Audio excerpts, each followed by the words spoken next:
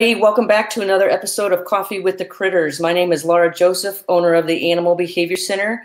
We are an international educational center where we teach people all over the world. We empower the animals and we empower animals and the people that care for them. We do that through our live streaming services. I just got notification that I went live. We do that through our live streaming services, and you can find out more about that on our website at our website. Sorry, I'm getting there. theanimalbehaviorcenter.com.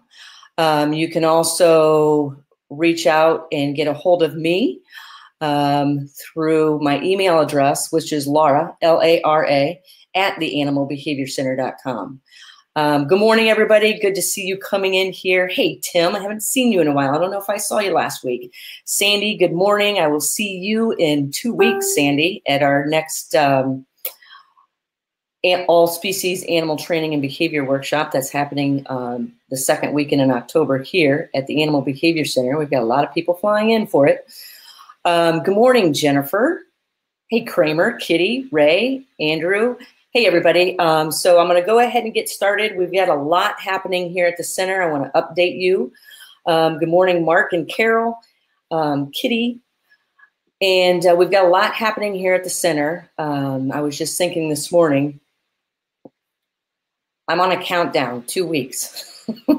We have 2 animals coming here in probably about a week. And then we have 2 more animals coming here that hopefully will be here for a while with us for training. So good morning, everybody. Yeah, let's go ahead and get started. I'm going to get you up to date on some of the things that are happening here. If you weren't aware, check your email. We just had our latest email newsletter went out last night saying how we must never ask a behavior that we cannot reinforce. I talked about this a couple of weeks ago in a presentation I did in Manoa, Ohio, where people were asking me, how do I change this behavior? So I'm like, we identify the reinforcer, and then some of the times deliver that reinforcer for an alternate behavior. So I would ask them, what are your animal's reinforcers? And they said, well, I don't know. And I said, we can't move towards changing behavior if we don't know, if we have not identified their reinforcers. So that was the topic of my email newsletter list yesterday. And you can find that and sign up for it right here on our Facebook page, right there where it says join the email newsletter list. Also on our Facebook page, you can pay attention to the events. On the events page, I will have topics of everybody that I bring on here on Coffee with Critters, different events we're speaking at. I probably have 4 more events to present at before the end of the year. And this is my very busy time of the year. If you haven't noticed, we have a new website that's been in the works since February, so take a look at it. It's pretty intensive, and we designed our new website based around our online learning programs, our memberships, and our projects. And I can talk about more of that at the end of this live stream because we have a special guest with us on today. I'm getting ready to bring him on, but here is what is going to be happening next week, hopefully. We have Dill and Pickles, the 2 ringtail lemurs that are getting ready to come to the Animal Behavior Center for training. These are very active animals that can jump very high and very fast. So I've just started working on some focus and control exercises with them. And I am bringing them in time for us to work with them, all the attendees at our next all species animal training and behavior workshop that's going to be given by me and Dr. Deb Jones. So here's a better picture of Dill and Pickles, the lemurs. I'm going to be busy over the next couple weeks designing the center and an enclosure for them. Okay, and we just finished our zoo workshop I think it was 2 weeks ago. It sold out in 1 week. We have 2 more that are already scheduled for next June. Also, you can find on our website a day with the trainer where your organization can come in people from your organization can come in and work with me side by side. Okay. Good morning, Carrie. Good morning, Kathy Hahn, Carol, and our manager, Karen Pratt, is on here, Carrie Wentworth. All right, let's get started. I am going to bring on, let me go ahead and get Jim Gillies in here from the UK. Hey, Jim, good to see you. Hi, Lara. Thanks for coming on today. No problem. Thanks for having me on. Yeah, so Jim and I were just talking right before I launched this episode of Coffee with the Critters. We have, you and I were talking about a couple different topics. As soon as this Coffee with the Critters is over, let's go ahead and see if we can get those scheduled, because we were talking about working with aggression. We sure will. Yeah, and working via consults and other people online. So Jim, this morning, let's go ahead. Jim why don't you tell us a little about you, Jim, what you do, because you're a certified canine behavior consultant and trainer, professional, correct? That's right, yeah, certified dog behavior consultant via IAABC. I've been working with dogs for about 7 going on 8 years. I work with a national animal welfare charity in the UK as a behaviour officer in our post-adoption support team, and I work with predominantly companion animals and their owners with moderate to severe behaviour problems. And do you work with just dogs, Jim? Yes, exclusively with dogs, yes. Okay, great. I know you and I have talked several different times about a couple different topics, and you're very well versed in what you do. So as we get this morning's episode moving, I will tell people, I will show up here, post how people can get a hold of you, your website, your email. So today's topic in Coffee with the Critters is we specifically talked about how contrafreeloading and foraging are important parts of our behavior modification plans. Correct? Do you incorporate them into almost every behavior modification plan you have? Yes, mostly. It has a wide variety of different applications.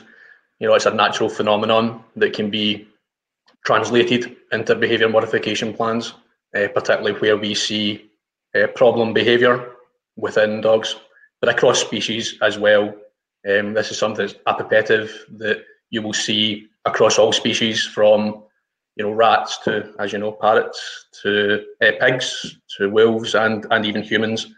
And it's an observed behavior where an organism will, given the choice between having free access to food or working for that food, the animal will choose to work for that food.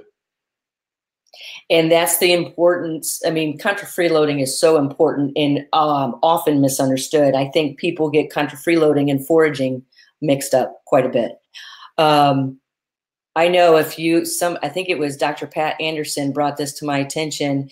If you Google contrafreeloading, a picture of the Animal Behavior Center shows up.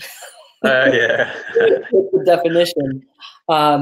So contrafreeloading, let's start with maybe like the difference between contrafreeloading, because a lot of people the difference between contrafreeloading and foraging, a lot of people will see animals foraging and they're like, oh, it's contrafreeloading. I'm like, not necessarily. Sure. Yeah. Do you want to start that conversation? Sure. I think it's when given the choice, it's a preference test. It's something that an animal will choose to do and work for that food versus what is a natural behavior of foraging and scavenging for food. Within contrafreeloading, we see that as a choice, a preference from the animal's perspective.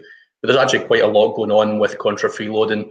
It sounds quite simple to be able to work for food, but from a behavioural point of view, there's quite a lot going on there that we can take advantage of, particularly in behaviour modification plans. Yeah, a lot of times here, one of the first things I will do here with any animal that comes in is make sure it is foraging for its food, meaning working for its food, for several different reasons, because a lot of the animals I work with are in enclosures, so their choices are already even more limited Sure. than an animal that has free roam around the center or the house. So foraging, the act of searching and working for food, that helps bring in the 3 C's that I talk about: the choice, the control, the complexity. When they have more items within their enclosure to choose from, it gives them more of a sense of control and helps empower them. Sure. Sure. Yeah, and then contra-freeloading. When I talk about contra-freeloading, the difference, foraging is searching and working for food. Contra-freeloading happens when the animal makes that choice to work for the food when it has exact identical food here that it can obtain with less effort. Yes, yet it chooses to take more effort to work for it. Yeah, that's correct. Yeah, very succinctly put as well, very much so. And then that is, I'm sure you've seen it, Jim, when you're in a training session with an animal and it has free access to the exact type of food, and it's choosing to work with you in a training session for it instead. Sure. Sure. And we see that across species, in dogs that will choose to work with us where there is no, what we would perceive to be no adaptive value to that, where they have access to food, whether that's lying around on the floor, and they make that choice to engage with us to work for that food. And we see that in dogs and horses and across species. Yeah. So how do you incorporate foraging into your behavior modification plans with some of the cases that you're working with? And can you give us a specific case where you've seen it make a big difference? Absolutely. Foraging, as you identified earlier, is governed under the kind of seeking part of the brain. So dopaminergic in terms of the way it operates neurologically. So the animals are, if they are displaying stress-induced behaviours, then foraging can be incorporated into their daily routine, but also as part of behaviour modification. And there are really simple ways, and this is what I love about this, it's both evidence-based, a lot of research in this subject, and also easy to implement and relatively cost-effective for owners. So if you have a dog, for example, that is, barking for attention whilst people are sitting eating their meal, a really common behaviour issue, and of course we've probably rewarded that behaviour, operantly, so the dog has learned to access food by barking at their owners. Well, we can provide that need, within the dog to access food, but in a more appropriate way. So we can simulate foraging where we replace that response with something a bit more healthy. And they're not doing anything extra. They could take that dog's meal and feed it out of a cardboard box where that dog is still accessing food, but in a more appropriate way. And we're kind of rearranging the environment there so that the problem behaviour isn't being displayed. And we're also meeting that underlying need, which is crucial in any behaviour modification. Yeah. When you're sitting here talking about this, I was picturing, so the dog is barking, and that barking obviously has been reinforced, Sure. or it wouldn't be happening. But a lot of people, because they don't know what to do, they give it food. If Sure. that's what they're barking for, they give it the reinforcer. Sure. They're negatively reinforced. Sure. They're escaping, avoiding a consequence, which is barking. So they throw the food to the dog, so the dog learns this is what works. Or alternatively, it's an extinction burst where the dog has tried strategies previously to access food and is escalating their behaviour and frustration as an extinction burst. And we can kind of rearrange that as a form of environmental management by still meeting that need and avoiding the need for what would have been traditionally placed on extinction, i.e. ignore that behaviour entirely until it goes away, which can be extremely stressful and frustrating for some dogs, and unfair on them, in my opinion, because we have rewarded that behaviour. So therefore, meeting that need in a more appropriate way is much more humane and effective in terms of treating that. I love that. I love that. Because a lot of times people ask me, well, I've tried ignoring the behavior and it doesn't work. I'm like, if you use extinction and extinction alone, it can that is so hard. It can be so hard and frustrating for both the person and the animal, extremely stressful for both, because ignoring a behavior alone often doesn't work. It's tough. It's tough. And some of the advice that we give out to just ignore unwanted behaviour, in part is true, but we need to be more elegant in the way that we deal with that behaviour problem, and still acknowledging that there is a need driving that behaviour. And if we meet the need, it makes our life a lot easier in terms of trying to rectify that as a behaviour problem. And I like the words you're using, Jim. You just said when you're using extinction, which is also known as ignoring, when you're using extinction alone with an animal that has when you have that history of that behavior we've unknowingly reinforced it somewhere in the past, is very unfair for the animal. Totally agree. Yep, 100%.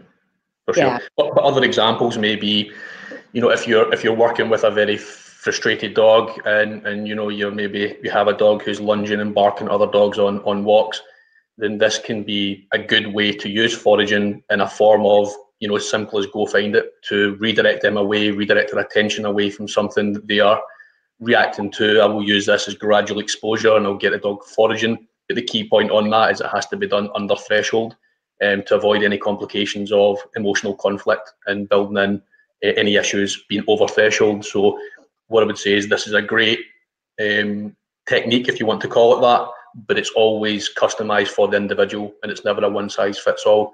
So we have to modify our approach as we see that dog in relation to their threshold.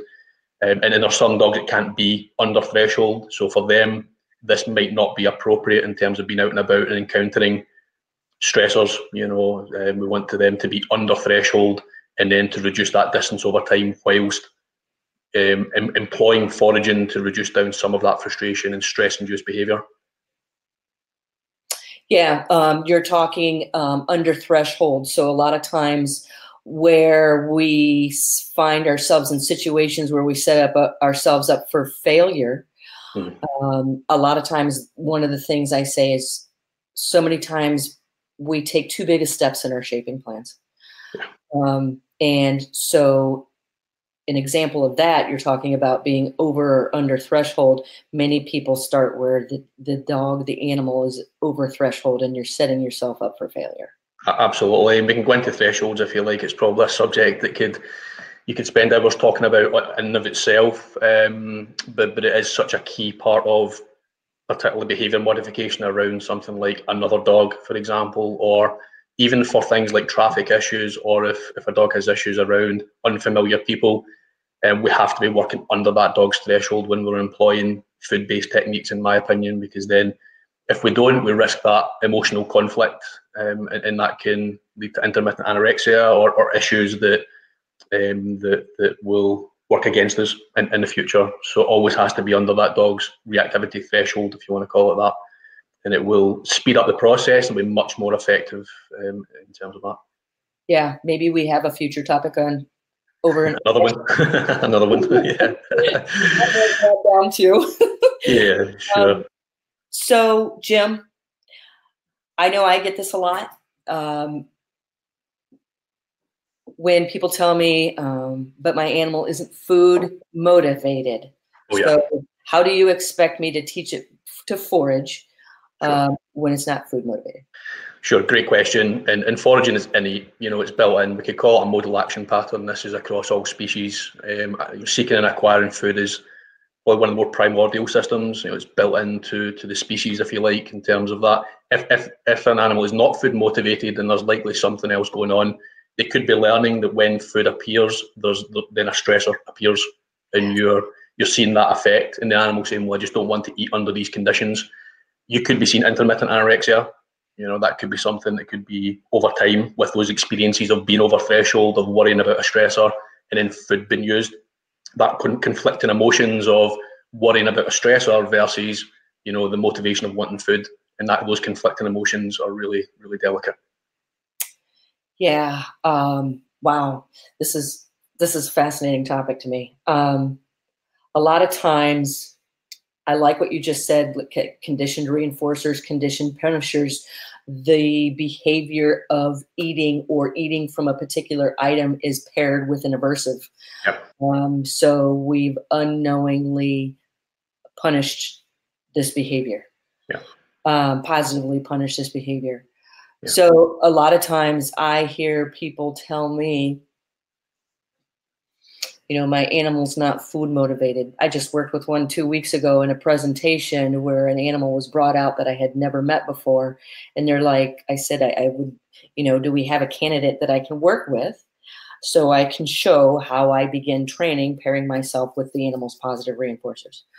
And they brought out this animal and they're like, good luck with that one because it's not food motivated. And I'm just like, well, it's live. Yeah, exactly. Absolutely. Absolutely. Yeah. So some of the places I begin when I begin working with an animal is just observation. I don't need to be in that animal's immediate environment. I just want to sit there and watch. What is it doing? What isn't it doing? When is it doing certain things? So I can identify reinforcers and punishers, or reinforcers and aversives. So, and one of the first places I start is with the food dish. What are they eating? What are they eating throughout the day? So, because we're talking about foraging and contra-freeloading, foraging is a great replacement behavior, like you said, with the dog barking. Yeah, absolutely. Absolutely. And there's a lot of motivating operations going on there. On that individual, but I agree with you that they're alive. You know, they are a functioning species within their environment. So if they're not food motivated, there could be something else going on there. Sure, and sure, rule out anything medical. Yeah, absolutely. First protocol. First protocol. Yep. Absolutely. But it could be, you know, if the animal is in fight or flight, you know, if in that mode where they're way over threshold, food's just not appealing for adaptive reasons. You know, the digestive system may be switched off if they're in fight or flight, and it's not prepared to take food, or their body's not allowing them to take food. And if that's the case, then that has to be kind of pulled apart for that individual dog in relation to their distant antecedents, where they're at right now as an animal. You know, what's going on around them, where are they in relation to their threshold for a stressor. So for those types of dogs, this might not be appropriate. But also we need to find what will motivate that dog and where we can work where it will take food, and then gradually build it up from there. So foraging and contrafreeloading is always used in conjunction with a variety of different other techniques that we use, but it's always for that individual and customized for that individual. Yes, exactly. I mean, certain cases, more severe cases where I would not incorporate foraging is when the animal is so stressed or has a history of reinforcement of being this stressed, is not used to change, has a lot of abnormal repetitive behaviors. One of the things, I'm going to make sure they have free food, as much food as they can to be healthy. And then as we continually pair ourselves with the positive reinforcers, then we can start identifying a lot of reinforcers we can work with that are not even food. Yeah, non-food reinforcers, absolutely. Yeah. But one of the things we were talking about, so say we have a very healthy, active animal that we're working with, and the person says, I've tried foraging and it doesn't work. Yeah. So again, I mean, if the subsection of dogs that you're working with, if we kind of exclude the ones at the real problem end, at the real stress end, because we have to tailor our approach accordingly for them, but you're kind of standard run-of-the-mill dog who's well socialised, who doesn't have much issues in terms of interacting with the environment, there will still be something else going on there if they don't display a natural drive, and that could be their learning history. So it could be they've just been free-fed for most of their life, and that working for food actually hasn't been that rewarding for them over time, and to get them to participate in this isn't that rewarding to them because of their history. Yeah. Like, I'm trying to think of dogs as you're talking through a lot of this. When I went to get Snow, our deaf and blind border collie, we drove, I don't even remember how many hours it was. I don't know, it was like 15, 16 hours to get there. Oh. On the way back, we stayed at a hotel, and I already had all of this planned. Okay, so here is a dog that cannot see and cannot hear, and my videos started with her immediately. So in the kitchen of this hotel room, I brought some of the kibble that she was used to eating. She was 11 weeks old when I picked her up, and I did not feed her in a dish. I just sprinkled it on the kitchen floor. Beginning stages of getting her searching and using other senses to obtain food. You know, and something else, like I said before, a lot of times I see people take too big of steps in their shaping plan, thinking that the animal should understand. So we could start very basic, with the dog is have its food, put some kibble in the food, sprinkle some of the kibble outside the dish. There's a really small step. If the dog can see it, if it can't see it, they can smell it, and gets them searching for their food. What are some of the steps that you suggest people take with their dogs when? Absolutely, I love the work you do with Snow. I think it's a great example. Yeah, so some of the kind of troubleshooting issues that I've had around dogs and contrafreeloading is, you know, maybe my personal favourite is a cardboard box. So because it's free, it's super simple to implement. But sometimes it's too much of a big step for some dogs, and also particularly around a novel item, we want that initial experience, whether it's a forage box, a lick mat, you know, anything that we're going to simulate foraging with. We make sure that that first experience is gradually introduced and it's a really positive one. I've had dogs tip over the cardboard box and hit themselves on the face with part of the cardboard box and just never want to go near it again. You know, really nervous dogs that are stretching in, are really worried about it, you know, that might not be appropriate for them, and maybe have to look at a different type of foraging technique, maybe reverting to a lick mat, for example, which is super simple. So yeah, definitely those gradual approximations of building dogs up and making sure that those early experiences are really positive ones will set them up for success, and just gradually raising the criteria over time. And we get that with scent work, and the Go Find It game is making it super simple, first of all, before raising the criteria and changing context. Yeah. Listening to you talking about some of this, coming up with different examples and scenarios that have happened here. We're talking about foraging and contrafreeloading. Well, primarily foraging being like a replacement behavior. Yeah. Contrafreeloading as well. Let me tell you a situation we had here, and it was turning serious pretty fast. And every behavior serves a purpose. Here at the center, we have numerous different species. This can be a dangerous place especially for an animal that can't see or hear. So before we even encounter a situation, I start training by what situations could we encounter here. Okay, let's start the animal learning through training by this. So what had happened is Snow, our deaf and blind border collie, she's taught through primarily just touching. So I tell people, don't reach down and touch her, because she's probably going to give you a behavior that you don't know that you just cued her to do. And if there's no reinforcer, she's going to start barking and spinning. So what was happening here, say this is her body. This is her hindquarters. When I squeeze, just one slight squeeze, that means stay where you are. Do not move until I cue you to do something else.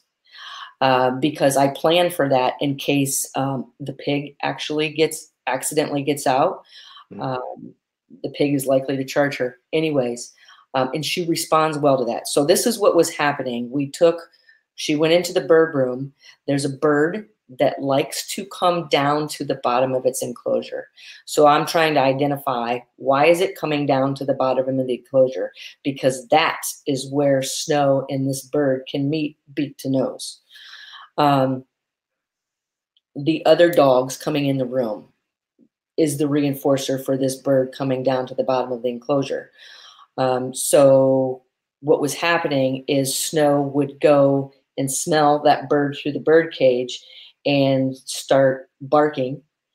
And what I saw was the bird starting to lunge at Snow, but Snow couldn't see how close it was. So I'm like, Snow knew how to stay far enough away. but the barking was the reinforcer behind the lunge of the bird, and Snow, feeling that gust of wind from the wing flap, was the reinforcer to continue the barking.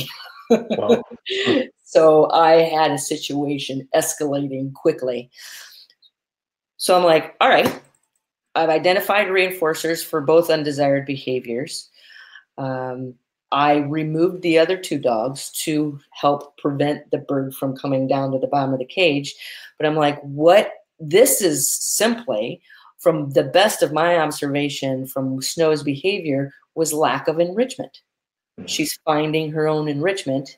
This behavior is being reinforced because it's maintaining and increasing. So what we did was, I'm like, give her something else to do. So we started sprinkling kibble on the floor at the front of the room.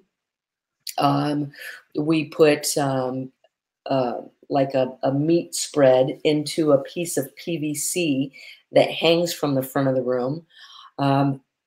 So now she is foraging. That we're using foraging as a replacement behavior. Give her something else to do. This was lack of enrichment. Absolutely. Great environmental management. And that's what I love about foraging in general, is if we can simulate it, then it becomes a form of environmental management.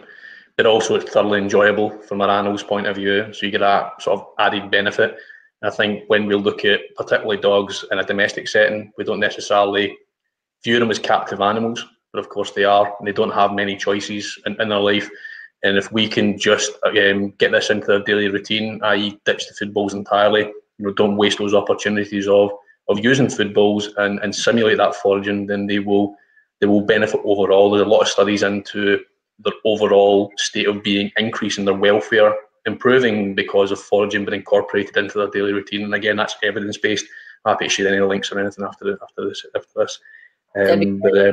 Yeah, really good studies on this, which makes them, more positive overall. And we had a case recently, just to give you an example of that, of a dog that was flipping his food bowl.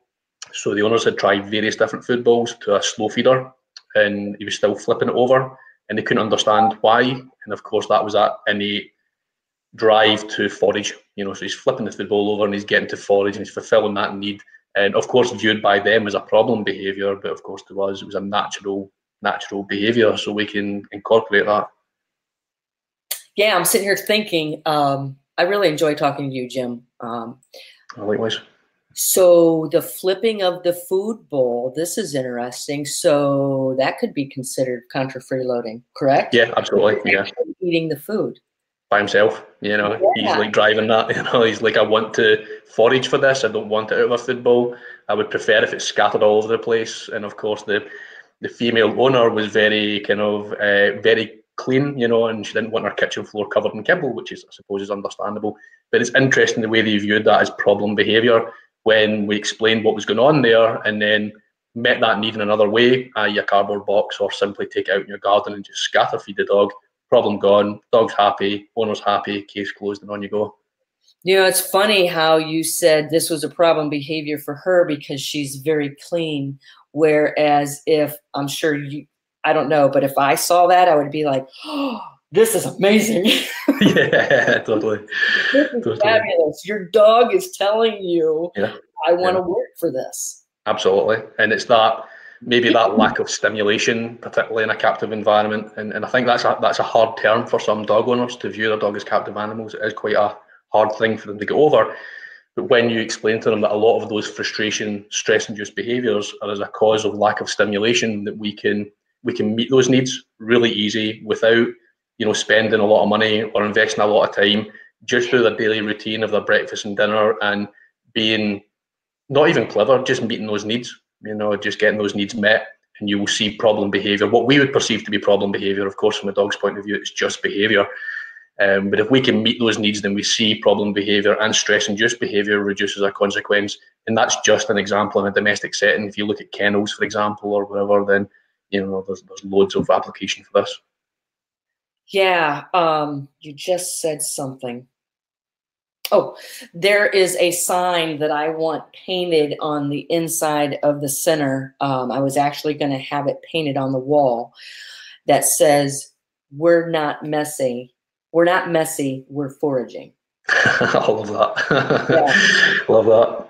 Because so many times, and I see this in a wide variety of shelters for numerous different species of animals that I work with. Everybody's so focused on the cleanliness, the appearance. I get it. I understand. But I mean, people come here to the center and say, wow, this place is so clean. We are very clean. We are very in tune with biosecurity. But a lot of times I'll say, skip cleaning that today. Boom, this animal needs trained. It needs mentally stimulated. Get the animal out. We'll clean tomorrow. Or we can clean later, or we can just get parts of this, because this is like what you were saying. This animal needs mental and physical stimulation. Absolutely. And here at the center, that is one of the top priorities. So, wow, where can we go with this now? Contra-freeloading. Okay, so you just gave a great example of contra-freeloading with the animal flipping, with the dog flipping the food bowl. Are there any particular instances that you've encountered where, when I see an animal contra-freeloading, it's like one of the best things I can see? One of the things that gets me the most excited, because it's choosing to work for food. Do you have any instances where you've seen this? I know I'm kind of putting you on the spot. Yeah, no, not at all. There's some great examples. So do you mean in general, like wanting to do this, as in that kind of innate need of like really, so you can see it out and about with dogs that are maybe scavenging off the ground and maybe picking up objects. The only one I would mention on this is maybe the kind of extreme case of pica, where, you know, again, that would need, you know, a veterinary professional to look at that dog and do a Can detailed. you explain pica? Pica, yeah, is an abnormal ingestive behaviour where dogs will kind of just eat objects, and it needs a medical diagnosis first of all. But if it is, for example, that dog is just simply, the driver for that dog is just about foraging and scavenging, then that animal is desperate to try and fulfil some of those needs, and we can do that for them by, you know, getting them out and about, increasing the quality of their walks by getting them to forage on walks. And I think in modern society we are kind of quite assumptive in terms of what our dog's daily needs actually are versus the reality of the situation. So some examples of that would be, you know, maybe an owner that has a perceived to be a high work and drive dog, and they take them out with a ball launcher, and for 4 hours a day they're repetitively throwing a ball for them. Of course, they're creating an athlete of a dog, first of all. That dog's really going to struggle to settle as well in the home, so you're going to see a lot of problem behaviour because of that. So maybe changing that daily routine, changing the quality of those walks by simulating foraging, not even simulating, by getting that dog to forage on walks, will increase the quality and reduce down problem behaviour. And I see this a lot with, you know, examples of like Hungarian Vizslas that just can't settle in a home because they're so amped. They've got that adrenaline coursing through their body, and the owners are misinterpreting where the problem, the origin of the problem is coming from. So when we tweak that dog's daily routine to incorporate foraging, then things just get better because it's relaxing. I would say it's parasympathetic because it's part of that mechanism of, you know, I'm not just in like that mode when I'm going after things. Like, for example, you know, chasing and catching a ball repetitively, you know, is an acting part of that predatory sequence, but it's never fulfilling the sequence. So you're just about chase and catch and retrieval, but you're not then, you know, kill, dissect. So you maybe see some of that problem behaviour manifest itself in a home with a dog that will come home and strip tennis balls, and they'll chew and destroy things, and they'll rag their bed. And a lot of that is that kind of desire to complete that cycle, but also a lot of frustration in there because natural behaviour has been thwarted. So what I love about foraging is that we can play the high arousal activities with our dogs, and certainly don't phase this entirely out of their daily routine, but incorporate some of the low arousal activities at the end of it, and you'll find the dogs will benefit massively from it. Yeah, great example. With you saying that, and I see Joanna Camburn just mentioned a comment about her pig. She says, not until I owned a pig and had to consistently provide stimulation and training to her did I realize how much every animal needs it. Changed my perspective completely. Yeah. With you talking about these different types of dogs, people, and I know this is a common problem, people, oh, I've always wanted a Border Collie because they're so smart. I have never wanted a Border Collie. Now I have a deaf and blind one. I always tell people the more intelligent, but then it comes into how do you define intelligent, the harder it is to keep. Sure. So with you talking about these different types of dogs, working dogs, hunting dogs, people get these. I've always wanted a rat terrier. I haven't. But if you want to get a certain type of dog, please do your research and know, the natural behaviors of that dog. Because absolutely. you bring that Border Collie into your house with just a ball to play with and a couple of toys on the ground, you're going to frustration. All over the place. So I have a case just now of 2 Border Collies. And if I was to say this case to you previously, you'd probably say it's a Border Collie, but light and shadow chasing and lots of repetitive wall licking. And it's just chronic lack of stimulation. And it's not even that. I wouldn't say the conditions are that bad. The problem behaviours coming as a consequence. It's just a daily routine. It's too much high arousal stuff in terms of out in the garden chasing things and not enough of meeting the needs in another way. Particularly and this is a great example actually of the wall licking, where we can use a form of contrafreeloading to maybe provide a solution to that problem in terms of still meeting the need, without blocking or preventing the dog, which could be extremely stressful. Sure. And as you and I know about abnormal repetitive behaviour, if it doesn't have that outlet, it will manifest itself in other ways. So if we simply block the dog from licking the wall, then we could create problem behaviour as a consequence of that. Whereas like a lick mat might be a really elegant solution, super simple, redirect the dog onto the lick mat, interrupt and redirect, and it will still meet the need whilst increasing mental stimulation in combination. And that will, if we do that properly, that should have a big effect on that dog. Yeah. So I'm just thinking, I'm taking all kinds of notes here. For example, a lot of times people will bring in the world of exotics and difference, people want these animals because they're different. Yeah. They're pretty. Or like the world of pigs. I don't know about there in the UK, Jim. Are people getting pigs as pets? I haven't seen many, I've got to be honest. Okay. A lot of times they want to bring this pig in because it's different, but then they bring the pig in. They think it's different and like a dog. It is different, a lot different than a dog. They'll bring it in and then they want to change natural behaviors because this doesn't fit in their household. I'm sure you see this with dogs as well. All the time. All the time. Yeah. How do I change this behavior? Well, enjoy your dog. Exactly. And actually the thwarting of some of those natural behaviors can be extremely frustrating and confusing for them as well. And they don't understand. And it's our duty of care to make sure that anything we're doing with them in terms of behaviour change is humane and we're factoring in their needs. Yeah, I was going to tell you there's one example of contrafreeloading that I have, and I actually have it on recording. Sometimes I hate telling people what species of animal I'm working with because they'll be like, well, it only happens at that species. No, this is something that can happen across the board. I was working with a pig-tailed macaque, and I've got the camera behind me, and this is a resource guarding pig-tailed macaque. It's a primate that anything in its cage within 2 feet outside of its cage, it is that macaque's. And if you try to go over and pick it up, you're going to see some behaviors that are probably going to scare you. So I was working on changing behavior, getting him to go pick up things in his enclosure and hand it to me. And I'm sitting there working with him with Cheerios as my reinforcer. And I'm giving him 1 Cheerio at a time.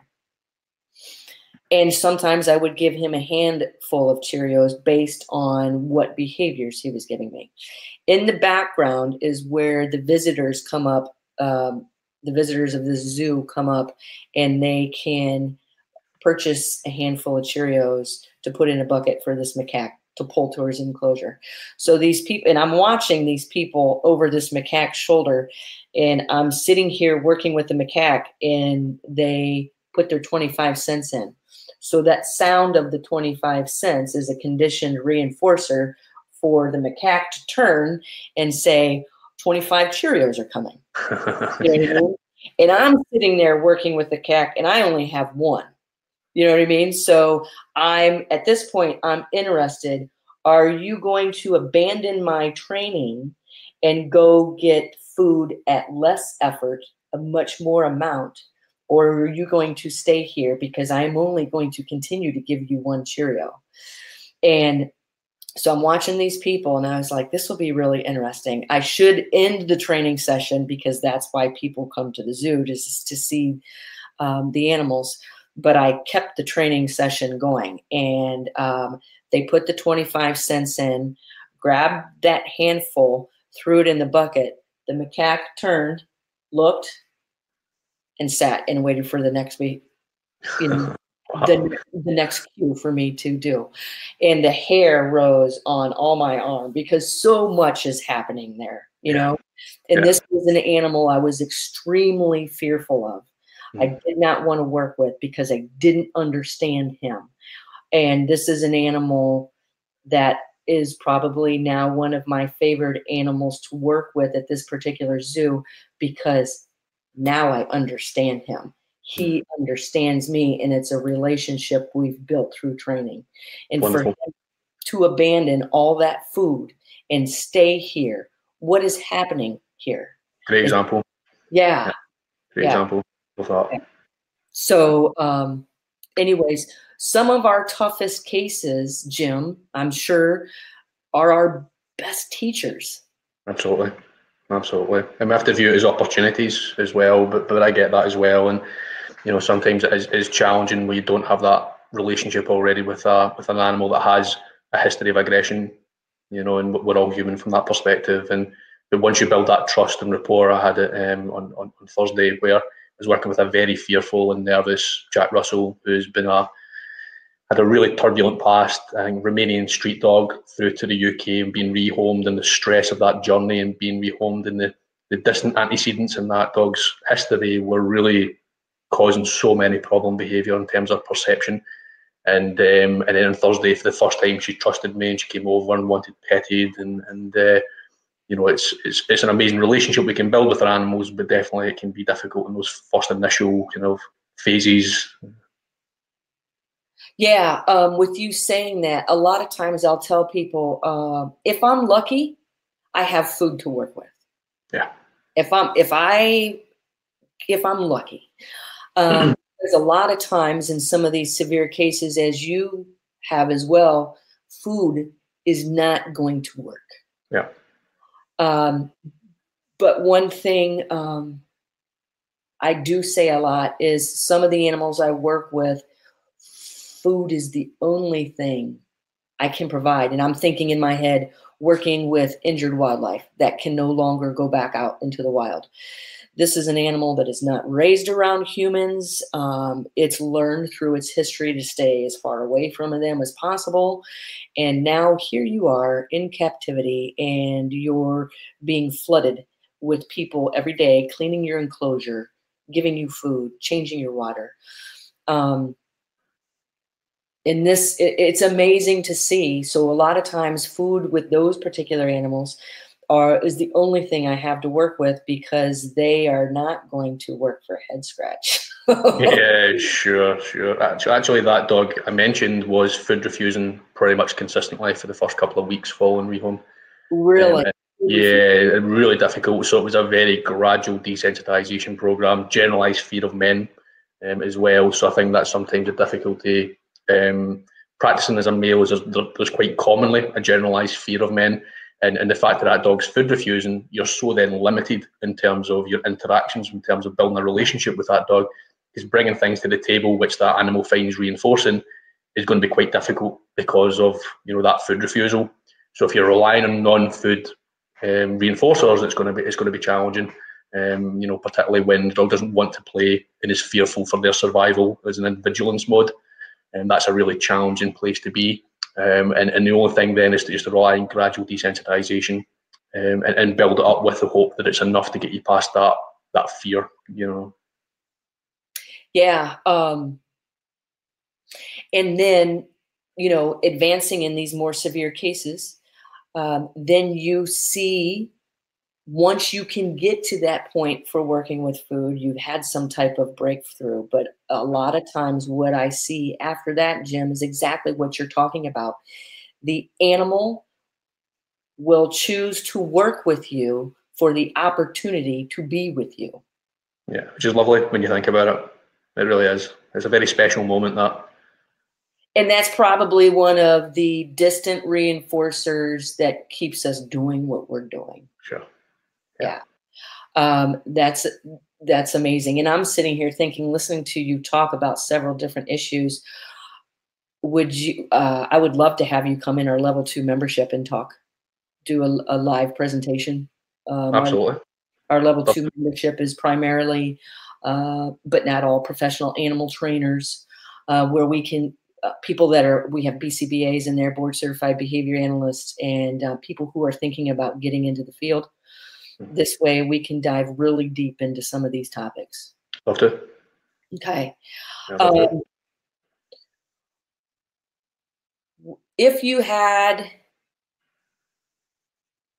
one piece of advice to give people, I'm really putting you on the spot. And so yeah. Thanks.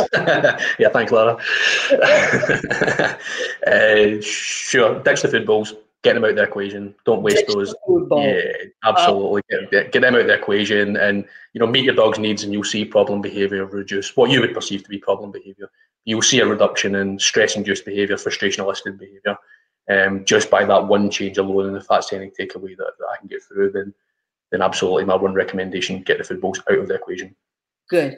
So when you ditch the food bowls, watch what they're doing. Watch how they're behaving. Watch when the tail is wagging, what the ears look like, the eyes look like when they're doing this behavior on their own. You will start to learn much more about that individual animal. Absolutely. Absolutely. And I love nothing more than seeing a dog rooting about in a cardboard box filled with kitchen roll tubes and Kongs and having an enrichment box. And that dog's just loving life in there. And afterwards, they're relaxed, they're settled. And I think that people will see a benefit from this in problem behaviour. I think a lot of people don't understand the behaviour they're seeing. A lot of people don't understand what stress looks like. Yeah, exactly. There's so many examples of that where we're anthropomorphizing and we're looking at the behaviour the dog is displaying and misinterpreting it, and therefore coming at it from a completely different angle. And when we actually understand what's going on, we can really meet the needs of our dogs in a way that's appropriate to them. And that's really a good takeaway from it. Yeah. So Adrienne just says something. We've been getting so many comments, Jim. She says this was an awesome live stream, some good learning this morning, new stuff plus refreshers for older stuff. Yeah. So, I mean, here, when we are not training, because a lot of our training can be forms of contrafreeloading. The animal, when I'm feeding breakfast here in the morning, which I'm getting ready to do as soon as this live stream's done, it usually takes me 4 hours to feed breakfast because training so many numerous animals for their breakfast. And a lot of times I will try giving the exact same food at less effort in their dish, but yet you see animals continue to go to their stations. And that is a big communication tool. That is a big form of communication. This animal is asking to be trained. Absolutely. Maybe you've got a dog that, you know, just isn't eating well, you know, and it's maybe that they are just simply bored eating out of a food bowl. And if you make that change, I would always recommend investigation from a medical point of view for any cases like that. And it's always an individual basis. But if you have a dog that's in good health and they're really not that bothered about you don't get the food bowl, you don't run through with enthusiasm when they're quite lethargic around the food bowl and feeding times, then you know, maybe change the way that you're feeding them, and you'll see an uplift in their perception and overall mood, if you like. Yeah. And some extra little points on contra-freeloading before we end, Jim. I know there's some studies out there that I've read, and one of them says that the hungrier the animal, the less likely to contra-freeload. Absolutely. But once they satiate on food about 50%, then you'll see it start. I've read the same study. Yeah, we've read the same study. It was actually where I had put a section where this might not be appropriate, and that motivating operation, you know, that hunger in there might be something that will affect that individual's perception of working for food. So that's a really good point that you make. Yeah, I have it on video, and if I remember, I'll make my, let's just say Chronos. I have it on video where I was giving free food, and then I gave food for the crow, it was an African pied crow, to work for. It went to the food dish, and I was like, oh. But that's okay, because it backed up the 50% satiation part of that study, where I watched it go eat, and then boom, jumped to the floor and started working for the same type of food. And great example. Yeah, great example. So when we're done, I will try to find that video and post it. So Jim, we're getting a lot of comments and a lot of compliments from a lot of the attendees here today. So once we end this, or sometime within the next 24 hours, feel free to go back and respond. There's some questions in there that I couldn't grab them all. They were going by too fast. Sure. So Jim, I have here, if people want to learn more about what you do and follow you, because you also have a Facebook page. I was on there the other day. Yeah, I do. Yeah. So what is, if people want to go to your website, it's cbtdogbehavior.com, spelled differently than it is here in the States. Yeah, correct. And then if people want to email you, they can get in touch with you at CBT. Please feel free to do so. Yeah, feel free to do so. Okay. And also go take a look at your Facebook page, right? Sure. Yeah. Okay. Lots of interesting things on there. Yeah, I will be following your Facebook page. Jim, I want to thank you so much for coming on with me today. This went pretty fast. That was awesome. Yeah, thanks for having me on. Yeah, and just throughout the conversation,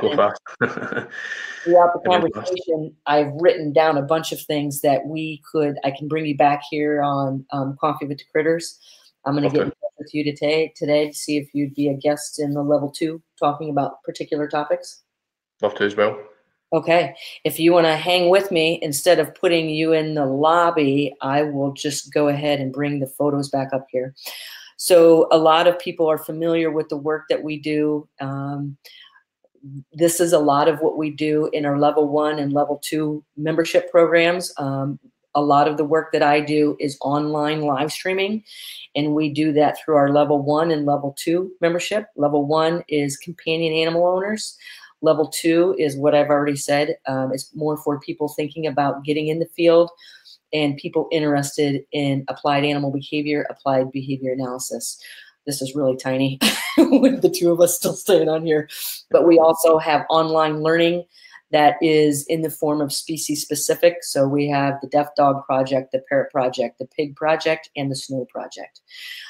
We have a referral program for every 5 people that you refer to our memberships or projects and that sign up. I will give a free online behavior consultation. And working online is something Jim and I were talking about before we went live.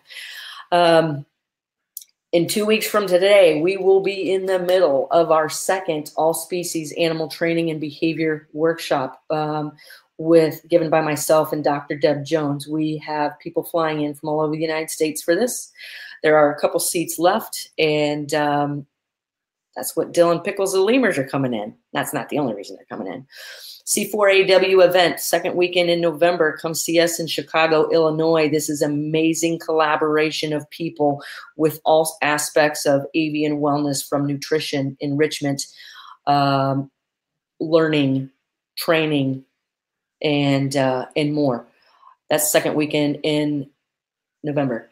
Next June, because our zoo workshop sold out so fast and was such a hit, I've got 2 more dates designed right now, dates picked, and you can contact me at my email address or through our website if you want more information. And next September, in a year, I'll be second time speaking at the PPG Summit and Workshops out at Best Friends Animal Society in Kanab, Utah. Thank you very much, everybody. Thanks for attending, and we'll follow up with you. Jim and I will, as soon as we end this session of Coffee with the Critters. All right? Jim, thanks again so much. Pleasure. Thanks, Lara.